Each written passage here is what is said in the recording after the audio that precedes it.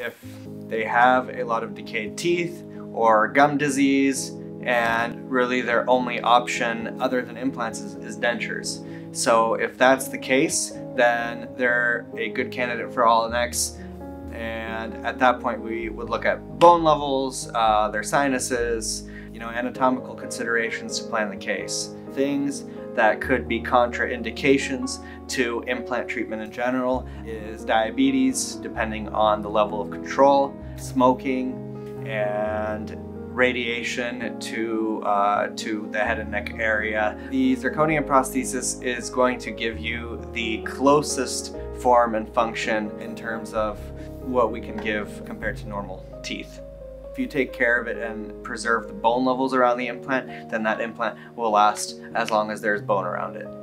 If you're feeling like it's time for a change and you're ready for improved oral health and increased confidence, I would love for you to reach out to us at Seattle's Best Smiles for a free consultation, and we can discuss with you what we can do to get your smile back.